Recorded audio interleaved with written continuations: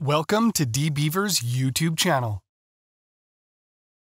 We continue our series of videos on tasks in our app, and today we want to talk about Database Tasks View providing many opportunities to work with existing tasks and create new ones. Let's take a closer look at this tool and how to use it.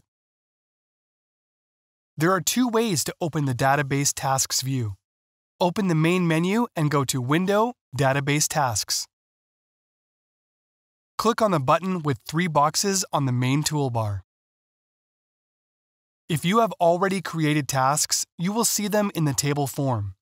By default, this table displays the task name, time, and result of its last run, type of task, and project name. The Next Run column displays the scheduled start time of the task. We'll talk about the scheduler in the last part of our series. In some cases, it is helpful to customize the displayed columns.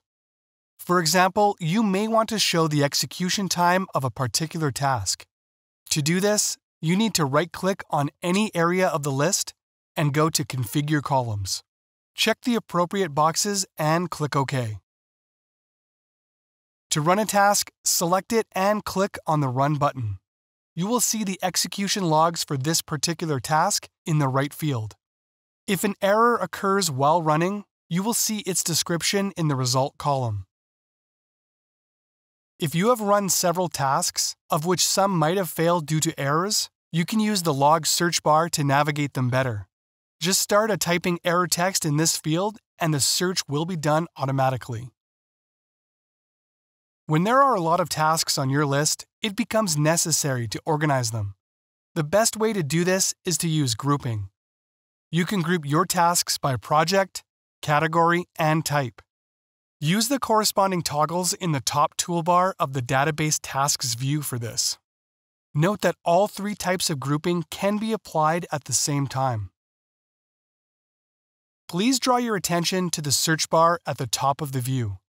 Using it, you can quickly find tasks by their name.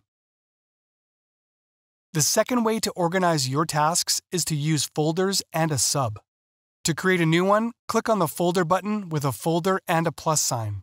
Specify a name and from the drop-down list, select the project to which the new folder will belong.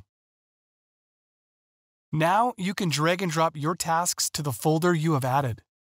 And when creating the next new task, you will simply select the appropriate folder.